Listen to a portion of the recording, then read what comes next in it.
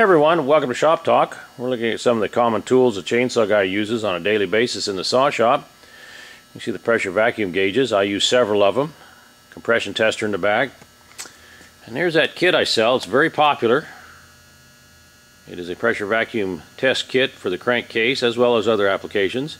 It comes with the spark plug adapter and the block off, so you can test the crankcase, you can check fuel lines, fuel filters, oil reservoirs. Several tests you can do with it.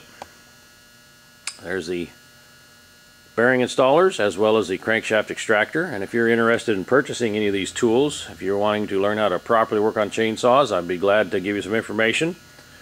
We're going to zero in on the pressure vacuum gauge and a couple of tests you can do.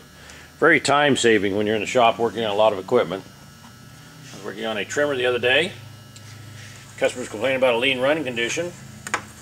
Quick check of the fuel lines showed they were good. Quick check of the fuel filter, and you can see they had an issue. You can see how it holds vacuum. Should just bleed right off. To the eye it did look good, but with a static test you can see where you had an issue.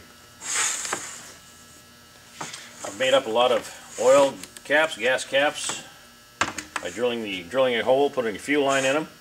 You can check the reservoirs for leaks, check the reservoirs for the vent, check fuel systems for leak on the plastics, check vents. Just a great tool.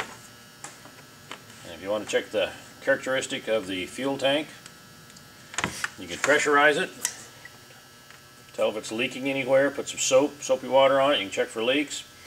You can also check the vent, put it on vacuum, and it holds the vacuum. Release your finger on the hose and you see it bleed off. Just a great tool. If you're interested in purchasing any of these tools, let me know. I do have a special going on the pressure vacuum gauge right now. I have a few of these left. You can call me, or I can give you the link where I sell these online.